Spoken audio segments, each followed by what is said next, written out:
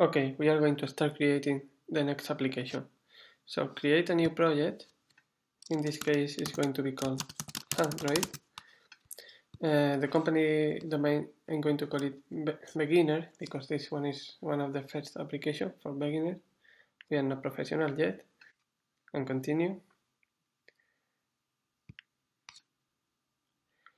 Okay, I'm going to choose the minimum gingerbread. Okay, a blank activity. This is going to be main activity. This is going to be the main screen of my game. The first thing that we are going to create is the view for the screen. This is what we want to achieve. This is a screen with 3 buttons, one for single player, multiplayer, and scores. And it will also have a title at the top. And we are going to add a gradient at the background to make it look better. Let's wait until the project is created completely. And let's start working on the view. First, go to the Design tab. The first thing that we are going to do is change the app theme to a classic theme, like the black theme. This is going to make us easier to understand the views. Then I'm going to remove the text view, hello world. I just want, at the moment, one relative layout on the screen. We are going to see how to create our view. So by that, we need to know the basic components on Android. Linear layout and relative layout. These two are the basic ones. With these two, we can build almost every view. So let's start with linear layout. Linear layout is going to group the components in line, like the name says. For example, I have a linear layout now, and I start adding components inside it, different components inside the linear layout. As you can see, they can be added by line. This linear layout has one basic property, which is orientation. So it's allowed me to be horizontal or vertical. I can just create a horizontal linear layout and then change the orientation to vertical.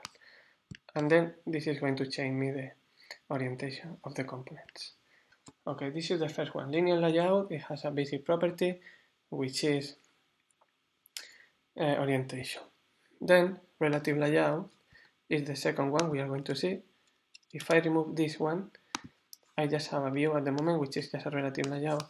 Relative layout allows me to add buttons in a relative position to the view. So for example, I can add a button which is aligned to the top. I can add a button which is aligned to the center. I can add a button which is aligned to the right of the previous button. This is achieved by a relative layout. So when I want to create a component on Android, what I do is a modification of these two. These two layouts have another property, which is height and width. And the height and width, as you can see here, can be fill parent or match parent. These two are the same. These two mean that if I have a view and I set the width to fill parent, it's going to take the whole width of the parent. So this is the parent and this is the view taking the whole width. I can also change the height to be the whole width, and this button is going to take all the width. This can also be one fixed number. So for example, this can be 100 pixels and the height can be 500 pixels or 400 pixels. So you know that the layout has a basic property which is width, height. Every component on Android has these two properties and it can be expand all the view, a fixed size, or grab content, which is just take the value of the content. In this case, the button has a text inside, so this is taking the width of the text. Okay, the next thing is the margin and padding. I'm going to add a linear layout here to explain it. I'm going to add a linear layout inside this one. The linear layout is going to be fill parent and fill parent.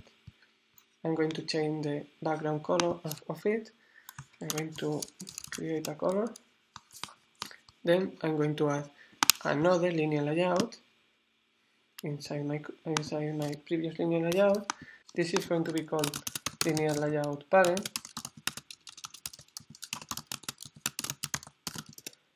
And this one is going to be called linear layout child. Okay, and the child is going to have a different color. For example, white. Okay, now I have a two layout. The problem is that this layout is taking the whole screen and this layout is taking the whole screen. So we just see this one because it's the one in the top. So what I'm going to do now is show you the property margin and padding. Margin means that if I add a value here, 50 pixels, this view is going to have a margin on the outside. And padding is a margin on the inside.